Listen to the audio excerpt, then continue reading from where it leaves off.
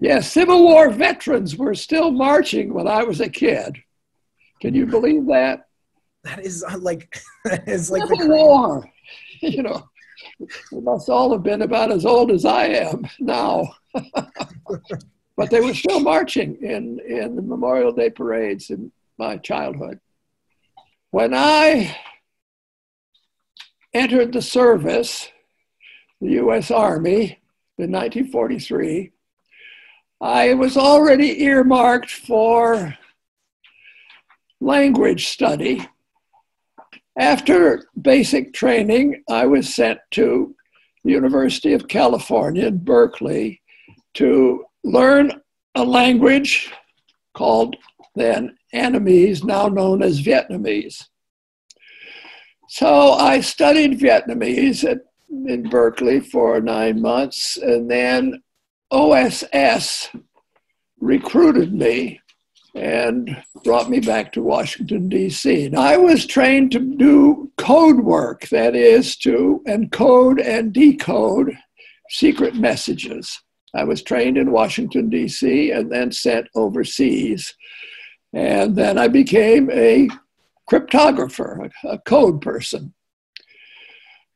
At the war's end, I was in Rangoon when a mission came through that was going to Saigon in Vietnam to represent OSS and gather intelligence. I joined that group and we landed in Saigon in September 1945, right after the end of the war. And we were the first Allied troops to arrive there. There were only 8 of us. Early in the following year, a couple of us went to Hanoi and interviewed Ho Chi Minh. And we went there to see what was going on in Hanoi and spent 6 months there. So I met Ho Chi Minh in 1946 and had a very interesting interview with him in which he talked about his country's desire for its independence. And Ho Chi Minh was the leader of the Vietnam movement for independence. In fact, it was he who had proclaimed the independence and in doing so quoted our Declaration of Independence or paraphrased it so that he had a very strong sense of American democracy as his background. We were surprised that he spoke English. We thought the interview would be in French, which is the language that most educated Vietnamese speak. In fact, many who are uneducated, it's the common language. It was the common language of Vietnam before the war and up until 1945-46. But he spoke English, which he had learned in this country, and he was quite at home in that language. Well, our mission to Ho Chi Minh was to ask him if he was a communist, and we knew the answer. Everybody knew he was a communist, and whether the country was going to go communist, because the U.S. State Department was very anxious to know the answer to that question.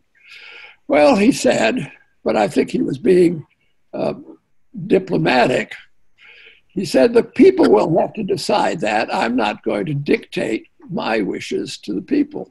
Well, as a matter of fact, Vietnam became a communist country, North Vietnam, first of all, and then after the long series of Vietnam wars, and there was really a French war before the American war. The communists prevailed. North Vietnam prevailed in the war, and the country is still communist. Peter Dewey was the commanding officer of the OSS mission to Saigon. He spoke faultless French. In fact, he examined my French. He gave me a one-word exam in French. He said, what is the French word for street? Well, everybody knows the French word for street, but most Americans can't pronounce it correctly. It's Rue, try saying that. So he said, all right, you can go. I asked him, I asked to join the mission. I wanted to go to Saigon since I'd studied the language and knew all about Southeast Asia and all that sort of thing. When he landed in Saigon, he very quickly established connections with the Vietnamese leaders. Now, the French were not happy about this. The French who occupied the colony, who occupied the country, didn't want anybody promoting independence.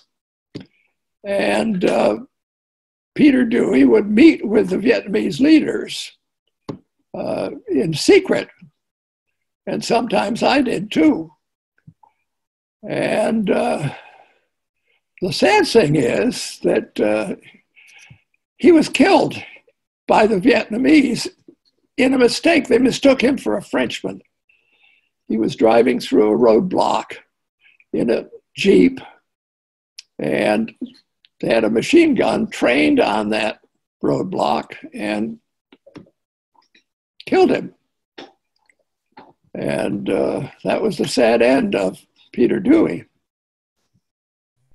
The only firefight I was ever involved in came as a result of the death of Peter Dewey. When he was killed, the Vietnamese who killed him, there was a small group of Vietnamese soldiers, attacked us. We were just a short distance down the road, and they attacked us, and for several hours we had a battle on our hands, but we were more experienced in the use of firearms than they were, and we drove them away.